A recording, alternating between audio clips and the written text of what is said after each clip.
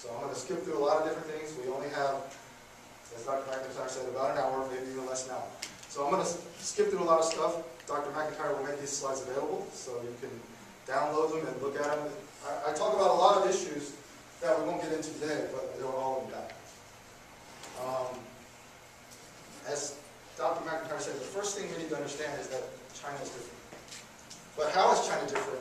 And how do I develop, as a business person, how do I develop a mindset and a framework to actually work with the culture and norms that are different?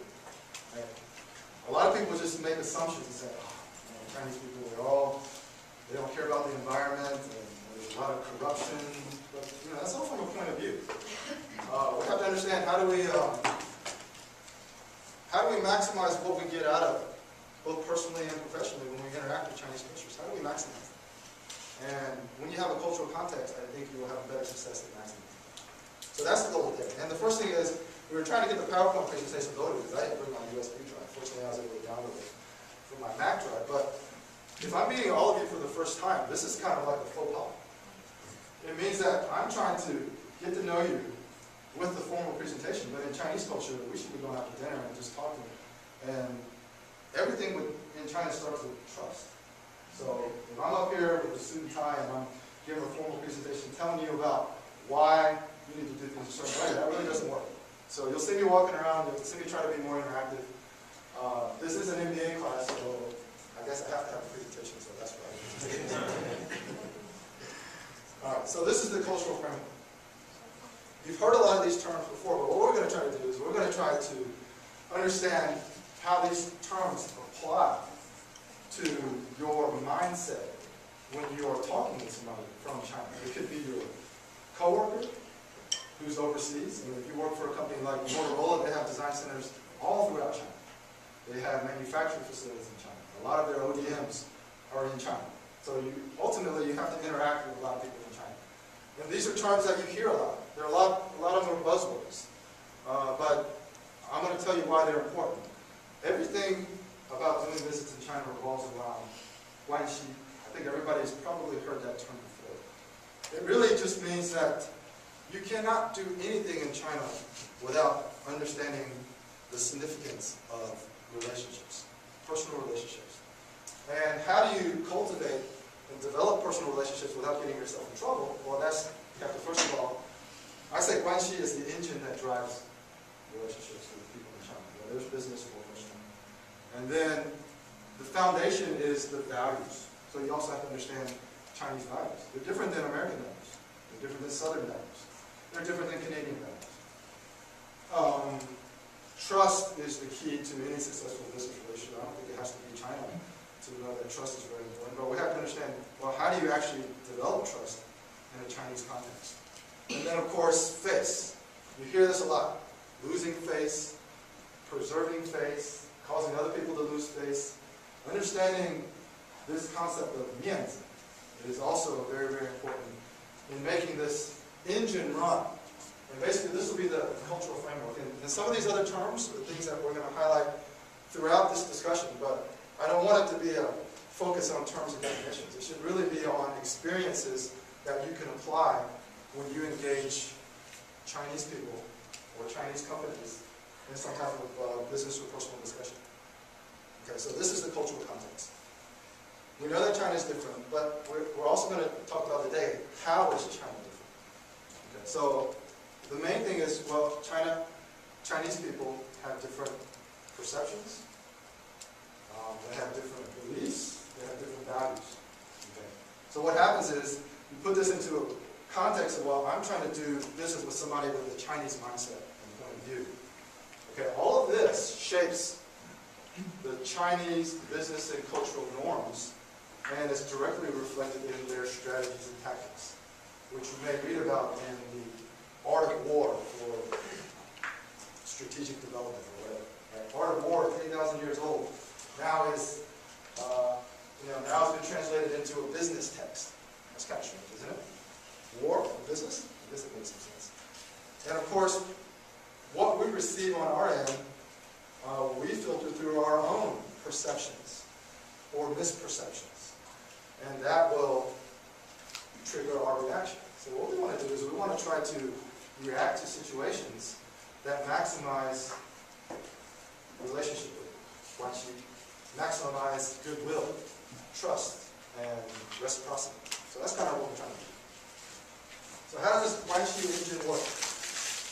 Okay, well, I'm not going to spend a lot of time on this. You'll have the slides. There's a lot of cultural influences, and China's got a 5,000-year-old history. China is changing very fast. It's very non-homogeneous. Okay. In China, there are actually different classes of citizens. Does anybody know that? There are still peasants and city dwellers. This sounds like something out of the 15th century, but they actually have a different class status in China. They have different access to insurance, different access to minimum wage, different access to public services. This is China. So there are two types of population. There's just politically, there are peasants and there are city dwellers. So China is not homogeneous as we would think. 1.4 billion Chinese people, what a big market. Well, it's actually dozens and dozens of different markets. They all have their unique dichotomies, but certain principles that are quote-unquote Chinese are applicable across all of them, and that's the framework that we're trying to discuss today. Okay, so Guanxi is the first one. Okay, so as I said, Guanxi is basically what we would think of as relationships. So you want to think about, I don't know if any of you were in a fraternity or a sorority. Okay, well, if you have frat bros, or you have sisters, that's a different type of relationship. Okay? Because there's an added level of trust there.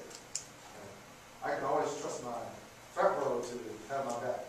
So if I want to do business, it would be good if I could do somebody who's from the same fraternity. It doesn't even matter if I knew him or not, as long as he's whatever, alpha, beta, gamma, or whatever. So that's a type of analogy, because there's many different levels of Guanxi, and we'll get into that. Guanxi is also about what Confucius, everybody's heard of Confucius, but how does Confucius apply in Chinese culture, and how does it apply in business culture? And a lot of things that we may say, when you actually go to China, you say, man, that doesn't sound right. Because I'm going to tell you that Chinese people think in terms of preserving harmony. That means we don't want to create conflict. We want to figure out how we best can work together. But then when you're negotiating with people in China, you're thinking, man, you're looking for a fight.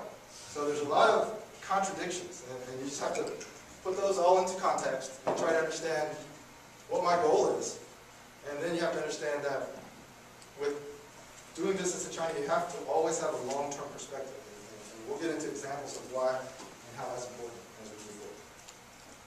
Okay, so again, a lot of slides from the books that I read, a lot of key quotations that are in here. I'm not going to go through them all. You can read them when you're down there. So the basic principles of personal relationships. I mean, we don't even have to use that Chinese word, don't you?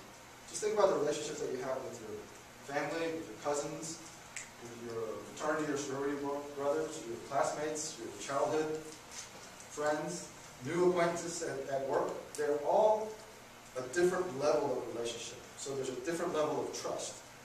And there's a different level of goodwill that you can expect. Right? So there's a lot of, we'll talk about, Guanxi is almost like a bank account. And you accrue these goodwill points by doing something nice. So for instance, if I come and become a guest speaker for Dr. McIntyre, I've kind of earned a little bit of credit in my goodwill bank account. So in the future, when I need a positive reference for a new job, I can say, hey, Dr. McIntyre, can you do that? And then he will naturally think, well, yes, I will give you a good reference. And it's not that something that you actually track in an Excel spreadsheet, but it does accumulate. It does accumulate, and it does get spent over time.